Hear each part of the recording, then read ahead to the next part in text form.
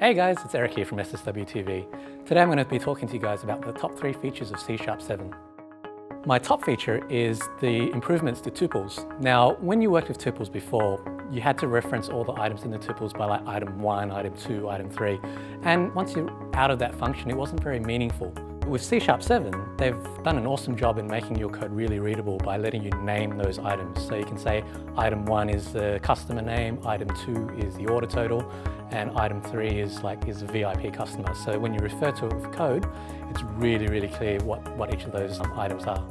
My second favorite feature is inline output variables. Now, in the past, when you needed to use something like a try-parse function, you needed to declare I before, then you needed to do a try-parse and pass in the I as an output variable. With C#7, it simplifies this by just basically reducing it all to one line. So you can just say try-parse, whatever your string is, and then you just say out int I.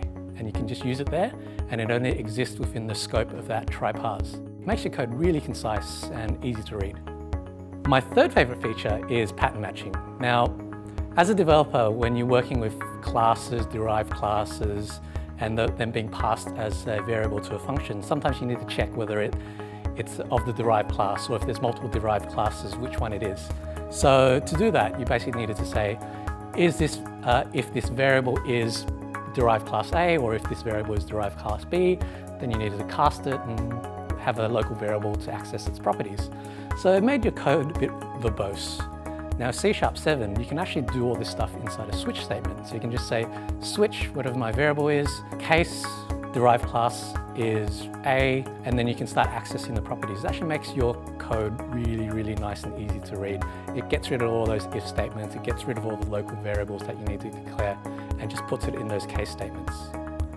So if you guys enjoyed those 3 tips, make sure you hit like or subscribe. Now, if you're a poor VB developer who's jealous of all these new and fancy C# features, hit dislike. Catch you guys next time.